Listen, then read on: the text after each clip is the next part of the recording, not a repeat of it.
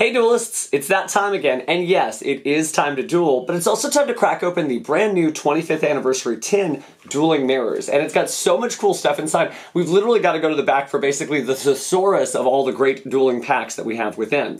So, taking a look here, we are going to be able to pull cards from Power of the Elements, Photon Hypernova, Cyberstorm Access, Duelist Nexus, Age of Overlord, Maze of Memories, Maze of Millennia, Amazing Defenders, Wild Survivors, Valiant Smashers, and more. And you've seen all the great previews on all the Yu-Gi-Oh! Social media sites featuring great cards from the anime, maybe some competitive reprints you're looking for, and all in really cool rarities. Remember, there's going to be 3 mega packs in each of these tins, and each will contain a number of rarities, including that fabulous 25th anniversary quarter century secret rare. So, without further ado, let's go ahead and crack open these beautiful tins and see exactly what we have inside. Considering how large the card pool is, there's going to be so many cards we probably won't see everything in this video, so you're going to have to check out each video and open a few of your own tins to find out what's inside. Speaking of these brand new tins, you'll be able to pick these up at your official tournament store on September 18th, and then they're available everywhere else you get your Yu-Gi-Oh! Packs on September 20th.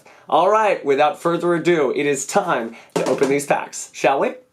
Alright, so, my goodness, this is always fun, but we're going to set one of these to the side and start to pull this open. Again, nice to see Seto and Yugi there. They have never looked better. But also the tin really looks cool. Besides the mega packs, if you take a look on the sides here, all the really cool monsters from throughout Duel Monsters history, from throughout the series, and pretty neat, pretty good stuff. And we might get some of these, but the only way to find that out is by cracking open these sort of legendary mega packs. They've been doing these for so long, but they still never lose their charm, because there isn't ever quite a pack like this, right? So here we go. It is actually time to do this. Let's go ahead and pull everything aside so we can just focus on the cards at hand. So we're going to start off with Digit Jamming. Looks like we've got Mikanko Spirit Walk, Greed Jar. We're also looking at Numeron Creation, and oh, this is where the holographic cards start to come into play. Looks like Mimesis Elephant, as well as, oh, nice, Infernal Flame Banshee in that glorious, almost Megaton exclusive Prismatic Secret Rare. This is usually where we see that. And still a really good card that's going to do a lot of good favors for you in your favorite Pyro decks. Also, oh wow, quarter century secret rare Bahamut Shark. Well, Reginald Castle fans are very happy to see a card like that, but wow. That is, pulling this up to the camera a little better so you can see. Okay, well water decks are going to get quite a lot of support this year, so it's really nice to see some of these fan favorite water cards in new rarities. Oh wow, Full Armor Xyz, also helpful for the exact same deck type. And then Transcendosaurus Glaciosaurus, try saying that a few times fast in Ultra Rare. Also got Ogdoadic Daybreak, looks like you're looking at Origami Goddess, looking at Kashtira Big Bang, and then finally Aqua Chorus Round. So some really great reprints across the board there. And, ooh, off to a great start with that Bahamut Shark. So I'll set that aside and we'll crack open the next pack here. Ooh, with so many cards in here, I know I'm very excited. I'm always effervescent about Yu-Gi-Oh! Cards, but this is something else when you go through these packs. Speaking of which, Cynet Circuit, Synchro Overtop, we've got Mental Tuner, Realm Resonance, and then here's our Ultra Rares. We've got Galaxy Summoner, and that means Bonfire in the Prismatic Secret Rare. Now that just looks excellent there for those of you who are still working on maybe an Ashen deck or some of the other power strategies. Oh, nice! Good stuff, good stuff. Something just tells me this belongs with you, right? Winking Winkaribo here, sort of just a fan favorite from the anime, of course. And a lot of these cards are going to be something very special to someone out there. So all of them can be fan favorites, but Winking Winkaribo from that first episode of Yu-Gi-Oh! GX, yeah, that's something special. All right, Melfi Wally, as well as Scatter Fusion. And then when we get to the reprints here, we've got Over-Exaggeration, Reinforce. We've also got Xyz Align, and then finally the Split Mirror of the Underworld. So talk about your tin Dueling Mirrors there. Okay, yeah, I'm definitely happy with that quarter century secret rare. I was going to be trading all of my friends trying to find it. But the good news is well, now they can hold on to theirs, and I'll just have to trade for some other cards. All right, that's just one tin, and we still have a second one after this. So Gigantic Thundercross. We also have Sari of the Silverwing Axe, another Realm Resident, so you can see the reprints definitely will help you build those decks. Vanguard of the Underground Emperor, and then for our first holographic card here, we have Soul of the Supreme King, as well as, oh, nice, Tillamont's Kashtira. Gorgeous there. as well as, yes, okay, Blue Eyes White Dragon. And a lot of people, you know, their favorite version of the card is the one from the very first episode of the show, and don't worry, I'm not going to tear this one in half. But, wow, just, you know, the quarter century secret rare, it almost looks like an ultra in the light there, and then bam, that holo foil just kicks in. Okay, well, yeah, that's going in the Seto Kaiba deck for sure. Pearl Leap, as well as Agnimal Candle, and also in the common reprint side, we've got Mikanko Dance, Mayoashi Dori, and New World Formation, as well as Aqua Chorus Round and Etude of the Branded. So yeah, just on the first 10, really cool to see what it is we were able to pull in relatively short order there. And I think I might have actually missed some of the additional ultras here, so I want to pull those out from the other side. But like, you'll understand pretty fast why this 10 is just something magical. We'll shore these cards up in just a moment. But like, oh my goodness, just to be able to see Winking Wing Karibo, Blue Eyes White Dragon, Bahamut Shark, what many consider like, not necessarily a holy trinity together because they're from the multiple different series, but really important cards for both Shark, Jaden Yuki, and Seto Kaiba. So off to a great start, as well as some just really important reprints across the board. And I am building Ashen, actually, so I will take that bonfire and we'll get that in the sleeve in just a moment.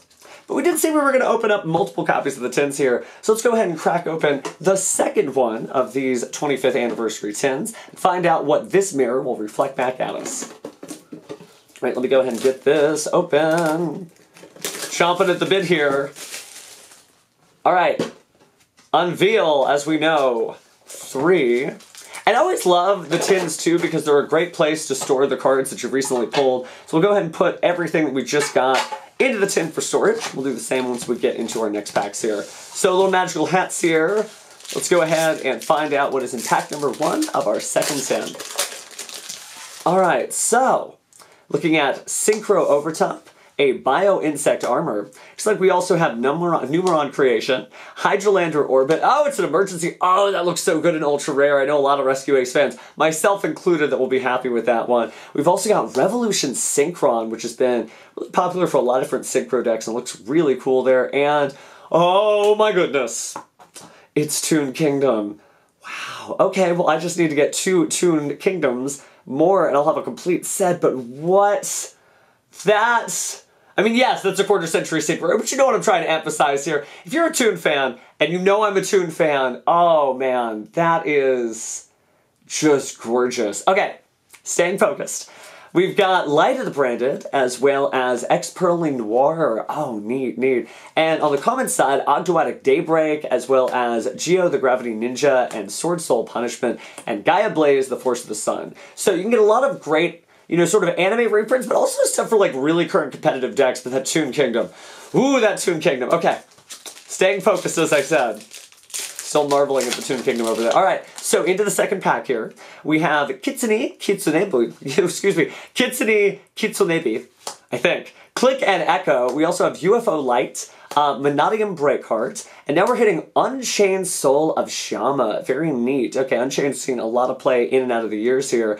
Oh, cool. Red Eyes Black Dragon with a brand new art there. Oh, wow.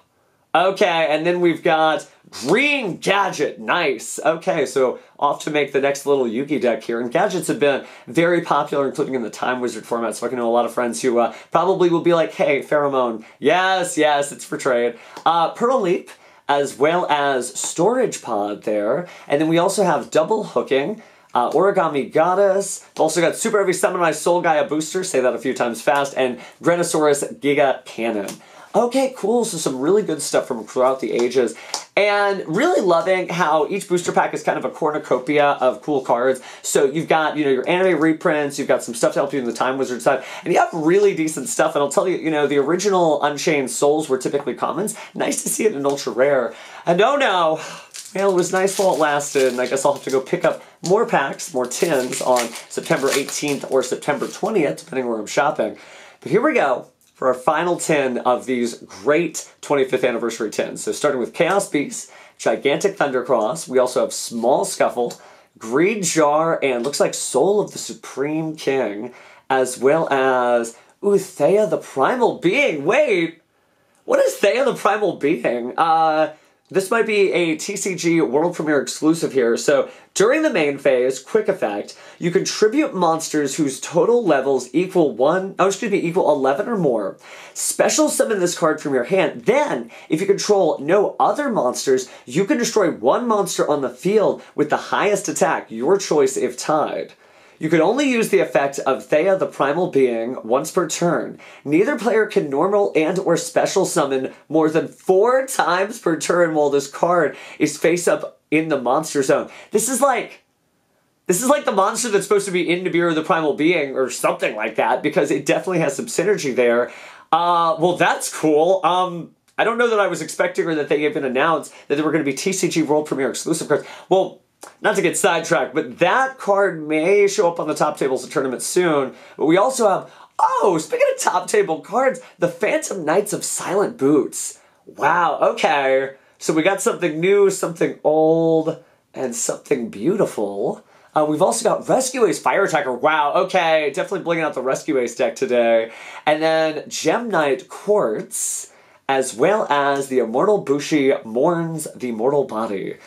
Sharv Sarga, Behemoth, the King of 100 Battles, and then the Imperial Princess Kinkeri.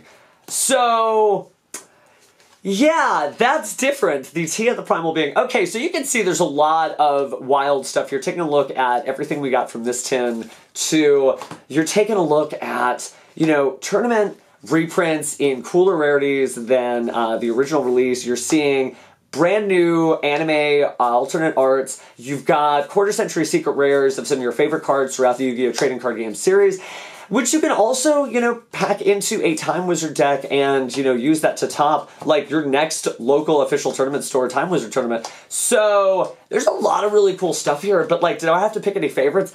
The Thea the Primal Being has me interested, for sure. But things like Toon Kingdom, Green Gadget, the stuff that sort of like speaks to the anime at heart, or should be the anime fan at heart, oof, that's some neat stuff. Okay, so before I freak out and get all these cards into sleeves, let's talk again. Great stuff. You saw that you get 3 mega packs on each of these tins. There's really cool rarities throughout, including reprints, as well as some brand new cards exclusive to this tin. But these cards are going to come out September 20th everywhere, but you can get a little quicker chance if you go to your official tournament store at September 18th. So again, that is September 18th. Okay. Well, I know what I'm doing on September 18th. I'm picking up more of these tins, but thanks as always for watching, and I'm going to go get these in sleeves. So in the meantime, we'll see you in the next one, and thank you for watching. Take care.